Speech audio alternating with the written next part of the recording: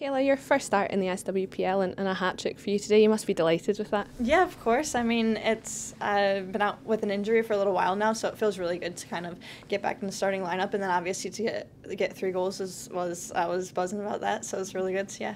Yeah. And as a squad, how do you reflect on that performance this afternoon? Yeah, I mean, I just think we came out and started really, really strong, and I think that in the past sometimes we've come out a bit nervy, maybe a bit frantic in the game, but I think we just came out and it settled right away, and I think we handled it really well, and then throughout the entirety of the game, even when subs came in and stuff like that, the level stayed high, and I think we did well with that.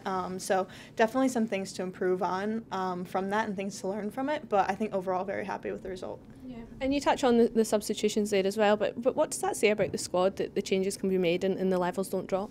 Yeah, I mean, the depth of the squad is just, Melky can put in any team on the day, and it's going to be a strong team, and I think that just says a lot about the players that have been brought in and the type of training sessions we have, that we just constantly are challenging each other, and you never know whether you're going to be in the squad on the week, so obviously that's what you want, is for the players to come on to be just as dominant, if not even more dominant than the team that was on there before, so it's been really good for that, and obviously the young ones got a lot of time today, which is really, really good for them, and they deserve it because they work really, really hard and come into training with us every week, so I was happy that they got a lot of time. Yeah. And it was a great attitude from the squad as well to keep going and keep going for more goals this afternoon.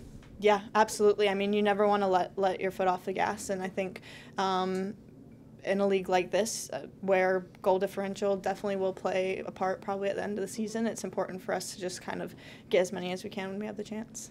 And you touched on it a bit earlier there, you've obviously had an injury since you've come in. For you now, is it a case of putting that behind you and building going forward? Yeah, absolutely. I mean, I think for me it's just kind of getting over that mental barrier, like now I'm back, okay, like here we go type thing, and I think getting goals is the best way to do that for me, is to just kind of build confidence and get back to being comfortable on the pitch, and I think kind of building back into the team that way, so yeah.